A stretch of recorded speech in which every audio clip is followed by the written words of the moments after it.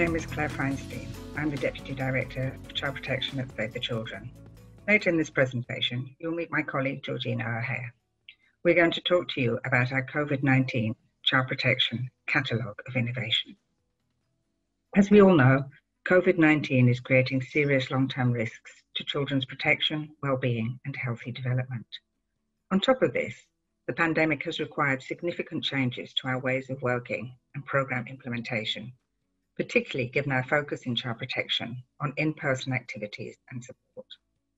As a result, new and creative methodologies for child protection programming continuity, as well as adaptations that are effective in ensuring the continuity of essential child protection services support, have become an organisational imperative.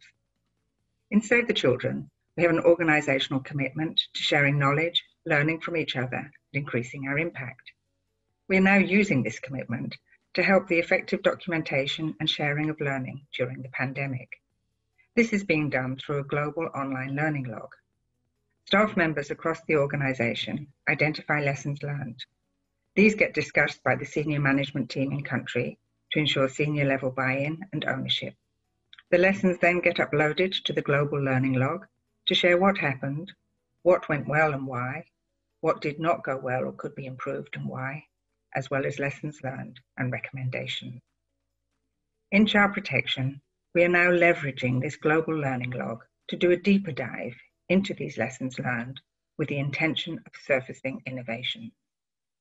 We are identifying areas for follow-up from the global learning log to surface the particular innovation behind the learning.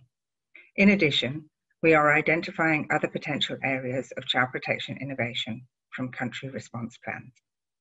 Once lessons learned have been identified, we then do a deep dive and ask additional questions to find out exactly what enabled and hindered the adaptation, its appropriateness and effectiveness in addressing child protection issues and risks, and the evidence that there is for positive outcomes or impact of the adaptation or innovation. From the country response plans, we've mapped a number of areas of innovation which appear to be common across a number of country offices in their programmatic response to COVID-19. These overarching areas are remote adapted case management, parenting without violence, MHPSS, and cash and voucher assistance for child protection outcomes.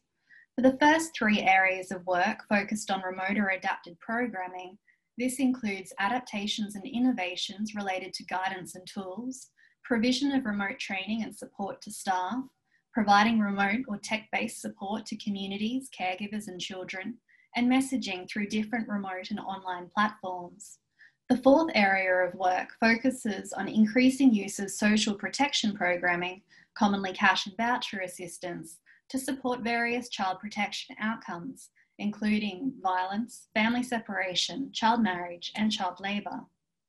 So, as an example, one of the areas of innovation under development at the moment is remote adapted case management, and specifically providing remote training and support to staff and other key stakeholders.